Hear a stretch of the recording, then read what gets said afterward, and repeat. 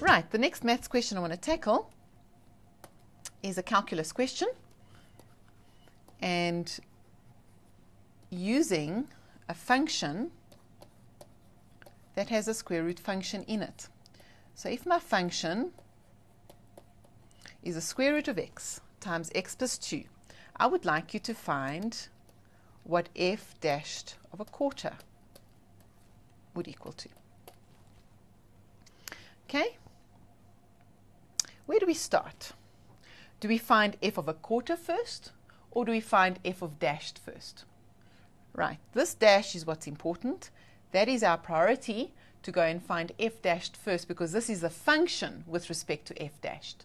So f of x is in the format of a product.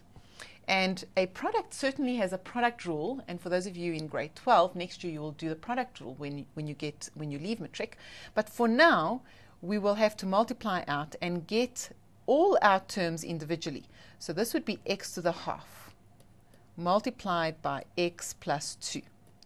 So I'm simplifying the function into a version that is differentiable. Okay?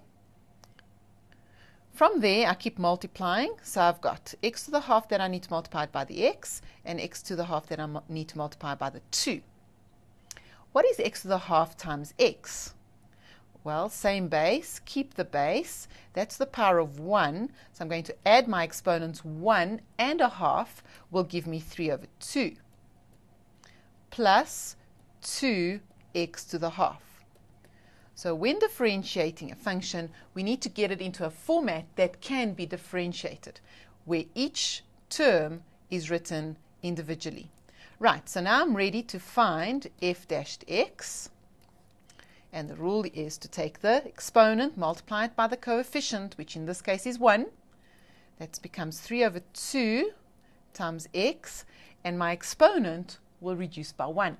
So 3 over 2 minus 1 is just a half, plus 2 times a half, and then we don't actually need to write this, we can do it in our heads. So 2 times a half is 1, and then x, a half minus 1 is minus a half. Right, there's our derivative function. Once we've got our derivative function, we can now find a specific value of that derivative. We needed f of a quarter.